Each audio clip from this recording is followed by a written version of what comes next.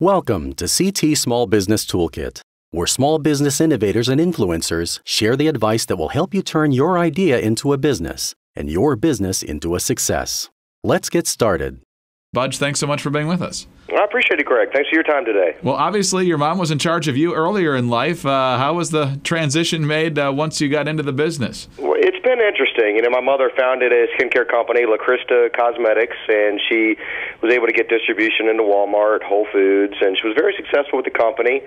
So to make a long story short, when I came out of college, my background was really within nutritional products, and that's always been my passion. And my mother had since sold the company, La Crista, and I thought, you know what, I want to create a product on my own, and what better person to have as basically a role model and someone working in the company is my mother, since she's kind of been down that route before.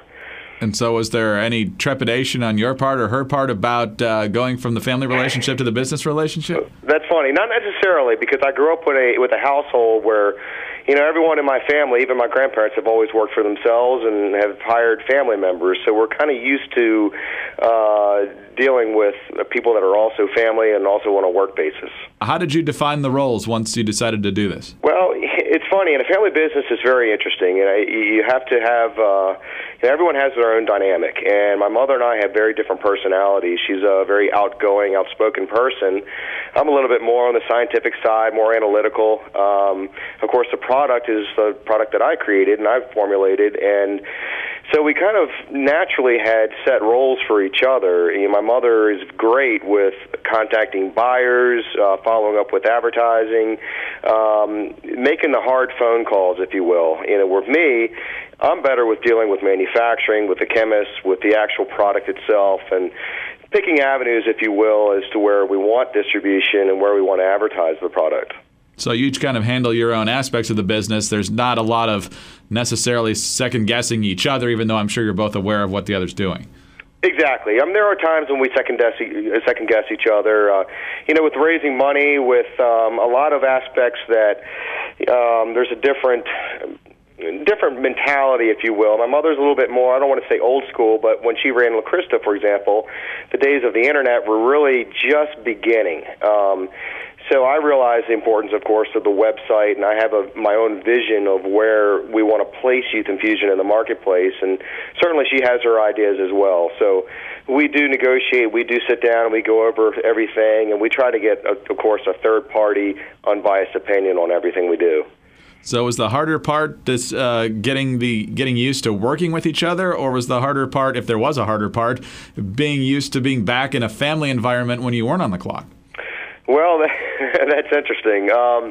Working with each other directly, I guess, is probably the more unique experience. And of course, when my mother had La Crista, I was in school. And the difference, though, is when we are on family time, if we're at dinner together, if we're at a family event, I kind of grew up always talking about family business. And so that's really has not changed. It's kind of a natural conversation. My father, everyone will kind of chip in, and we just talk about business. So that was natural. Working with each other, kind of giving each other orders, that was a little bit different. And, of course, the premise of my last question might have been a little bit off, because we've had folks who run a family business and involve other members of the family on the podcast before. And one of the things they've told us is you're never really off the clock, even though you might not be at work or specifically spending time focused on that. Your mind's always working, and you need to be able to respond to issues at a moment's notice. And so that's something that the family, whether it's a mother and son relationship when you're both adults, or families of all ages, need to be able to adjust to, correct? That is correct. One example, of course, is we'll be emailing back and forth at 7:30, 8 o'clock at night, and the other expects a quick answer. Well, of course, if it's an employee and not a family member, you don't necessarily do that and expect an answer, because we realize that they're off the clock. So that is, I guess, a downside, if you will. But, of course, the upside is, you can always be in constant contact, and when the issue arises, it can be solved immediately. We're talking with Budge Collinson. He's the CEO of Infusion Sciences. His mom, Linda, is one of his employees, and we've been talking about the unique aspect of having family members in the family business with you, and what different dynamics that includes. And I know you've got a number of tips for making this work as smoothly as possible and trying to avoid any sort of hurt feelings or awkward situations, Budge. First of all, we talked about divided roles already. That's number 1 on your list. Number 2 is seek outside advice, because a mom might not necessarily give you the unvarnished truth, even if she tries to let you know what she really thinks, but in a really nice way. Exactly. As I alluded to a little bit earlier, I think it's always important to have a third party's opinion, whether the graphic artist has presented a certain look for the box, if you will. It's nice to have other family members, other employees, friends, people you meet at the gym, someone just say, give me your feedback on this. I mean, it really helps, because a family is not always going to be blunt and truthful with you, of course, because they want to be polite as well. So it is important to have an outsider put their 2 cents in. Number 3 on the list is no family pictures in the office, and number 5 is office time is not family time. So the idea there is to keep the 2 separate, but how easy or how difficult is that? It's not necessarily that difficult. You know, we each have our own office, of course. Pictures and things like that on your desk, that's one thing, but pictures throughout common areas of the office, that's all. It's all generic. It's an office environment, which we're there to work.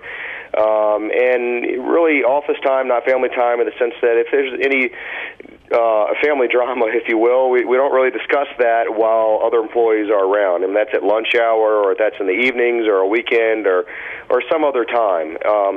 So it has been fairly easy to manage. How long have you 2 been working together now?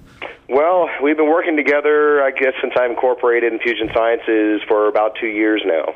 And have there been any flare-ups in that time, or has it pretty much been smooth sailing?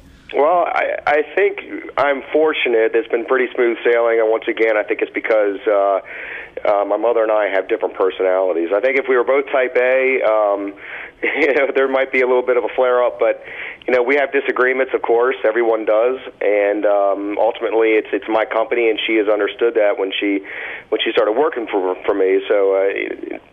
Basically, I guess I get to call the final shots, if you will. Budge Collinson, CEO of Infusion Sciences. And Budge, on your website, youthinfusion.com, there's a blog on there, Company Goals, Family Roles. So you've definitely put it out there that this is the structure of your company, and you're also trying to help others navigate that process as well. Talk about the purpose of the blog and what type of reaction you've had to it.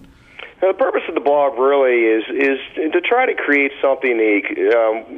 Growing up in a family business is something I'm used to. Throughout working out at the gym, my friends, I know a lot of family businesses out there. That's really the heart of America. People start in a small company, and they grow, and they hire people that they can trust, who they know. And I thought, creating a blog that kind of explains the family dynamic would be essential to possibly helping others. And when I hear stories from other families, I'll try to include that too in the blog. And tell us a little bit about Youth Infusion. Youth Infusion basically is your everyday multivitamin. About a third of the population cannot swallow pills, so I created a product that is gluten-free, free of sugar, free of dyes and chemicals that most of your products are filled with these days. It's a natural, effervescent multivitamin formula with a focus on age management, if you will. It's endorsed by a prominent vascular surgeon, Dr. John Martin, in the Annapolis, Maryland area, and it's a great product to take with you on the go to replace the nutrients you lose during a workout, with times under stress, or just simply a daily multiple. And you mentioned no gluten and no sugar, yet how's the taste? Taste is great. The taste we have right now is tangerine. Eventually we'll launch different flavors, but it's a tangerine citrus blend, naturally sweetened, naturally flavored, and it's actually we've done an impeccable job at narrowing down the taste. It's great. And what's been the success of your business over the past couple of years? What type of growth have you seen? We've seen incredible growth. Numbers are year over end. We've really doubled sales since the first year. Once again, we started with the age management, anti-aging community, if you will, and I presented it to some triathletes and marathon runners, and it's been very well received. And currently we're doing some exporting to South Korea and possibly even into other parts of Europe very soon. And Budge, those sound like some pretty ambitious plans. You mentioned that there are going to be some additional flavors coming up soon. What other products are you kicking around? Well, it's quite possible that we will reintroduce the La Crista natural skincare products. Probably the most popular formula was the Dewberry hand and face lotion, as well as the almond oil, and it's very, very quite possible that we will be relaunching those in 6 to 8 months. So it'll be basically an entire line of products that are focused on pure health from the inside out, if you will. So nutrients for your body on the internal side, and of course, natural skincare products for the external. Well, plenty to learn about by going to drinkyouthinfusion.com. You can learn about the family dynamics at the Company Goals Family Roles blog, and you can learn a whole lot about this very successful product that Budge and his mom and his other co-workers at Infusion Sciences have been successfully building over the last couple of years. Budge, thank you very much for being with us. Thanks, Greg. I appreciate your time today. Thanks for joining us on CT Small Business Toolkit. Be sure to visit our website, ct.walterskluwer.com, and follow @CT Corporation on Twitter. We'll see you next time on CT Small Business Toolkit.